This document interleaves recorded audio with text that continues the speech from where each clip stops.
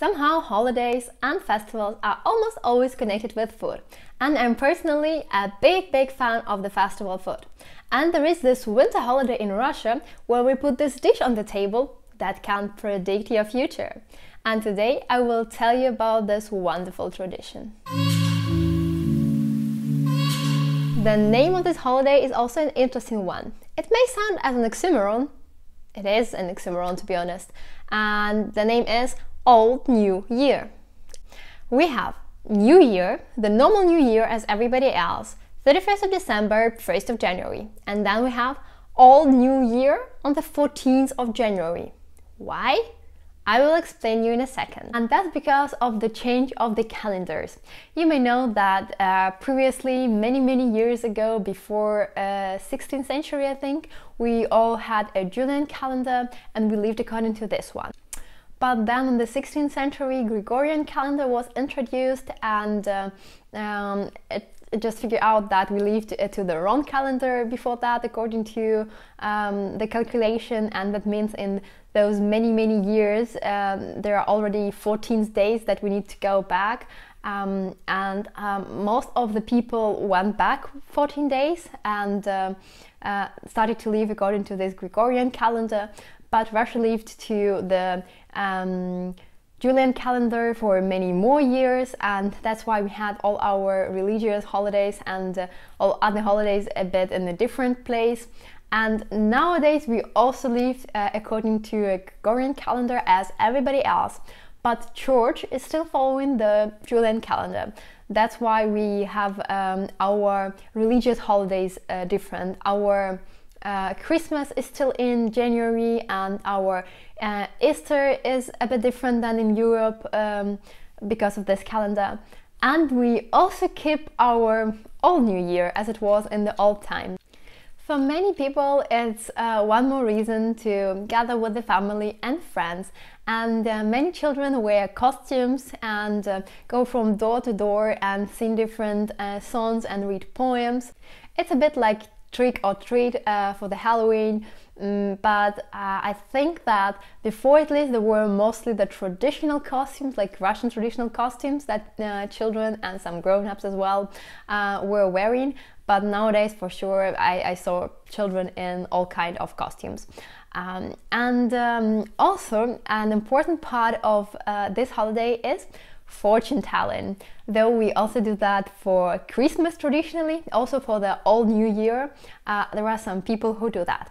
And my favorite way of fortune telling during this holiday is eating dumplings with surprises.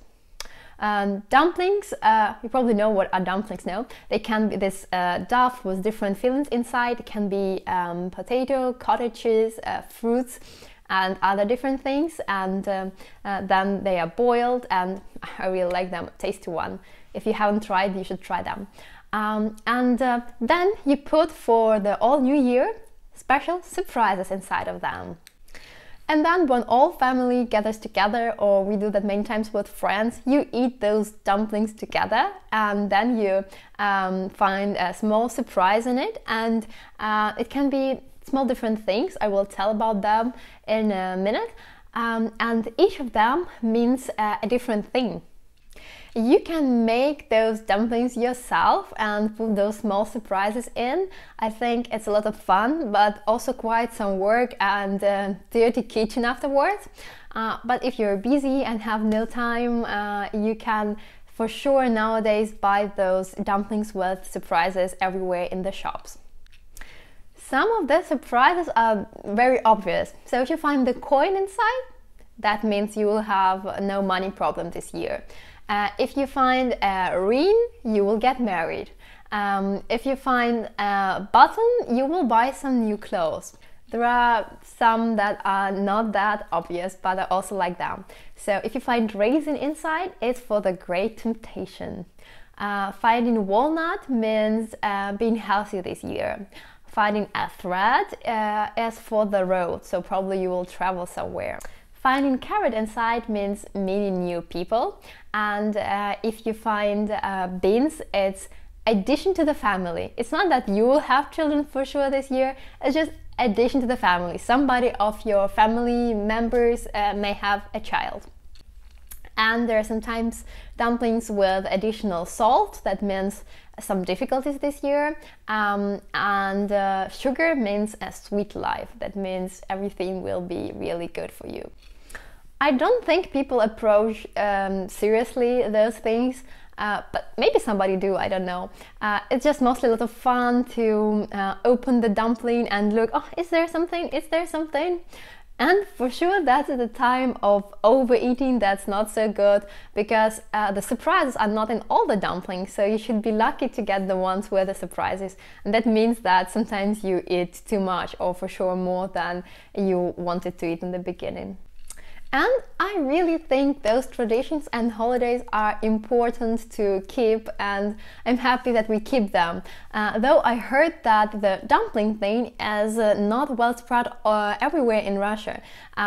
It's well-known and well-loved tradition here in the southwest where I live, but just some years ago I heard that people from other parts of Russia, they don't know about it, and they didn't do that for the Old New Year.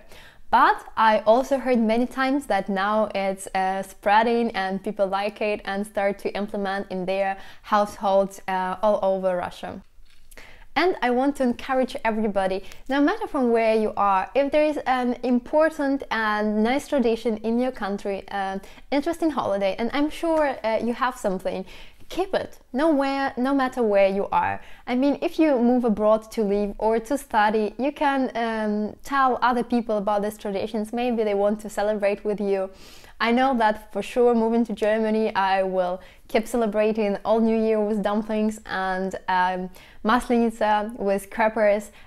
Even though it will be not a big festival for a lot of people, it will be still a big holiday for my family.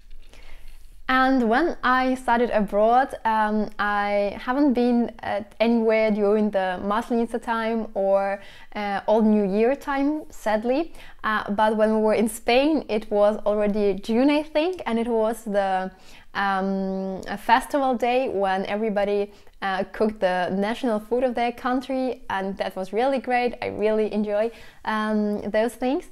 We decided to make the dumplings, and then we were like, okay, why not surprise and fortune telling? No matter that it's June, it will be fun. And I think everybody liked them, and there were a lot of people around our table, and everybody was curious to get the surprise. We mostly, the most important part, we had a lot of fun making those dumplings. Not cleaning the kitchen afterwards, but making them was a lot of fun. And I also think that this is a great thing for children. So if your children don't celebrate it in the kindergarten or school, you can arrange something for them at home. Though when I started in school and when I was in the kindergarten, we celebrated this holiday, and that was always a lot of fun for me.